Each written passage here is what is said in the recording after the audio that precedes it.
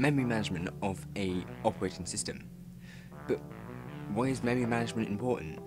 Well, it allows it to allocate memory to allow separate processes to reside in memory and run at the same time. It also deals with allocation when using paging or segmentation. You can reallocate memory when it's necessary. An example of this would be if one program is closed, its memory space will be reallocated to other tasks. But then to protect processes and data from each other, it does it by blocking access to the code and data space of running tasks. It also is necessary because it protects the operating system and provides security. Now, segmentation paging. The segmentation is where each task has a whole segment. The whole segment has to be moved to and from virtual memory. However, segmentation avoids the need to split up a program.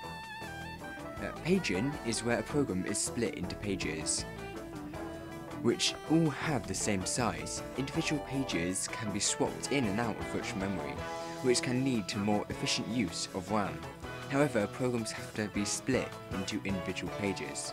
The similarities and differences between segmentation and paging are that the similar things are that they are ways of partitioning data, partitioning memory, allows programs to run despite insufficient memory, and they are both used for virtual memory. Stored on backing store are assigned to memory when needed, and then the differences are that segmentation is different sizes, they are complete sections of the program, and they are logical divisions. Paging is a fixed size, made to fit sections of memory, and are physical divisions. But what is virtual memory? Well, and why do we need it? Well, we need it because it allows programs to run that need more memory than is available. How is it used? Well, a use of backing stores as if it were main memory or temporary storage. It uses paging or fixed size units. It swaps pages between memory and backing store to make space for paging needed. It holds parts of the program not in use. It allows programs to run that need more memory than available. So computers will only have a limited amount of RAM.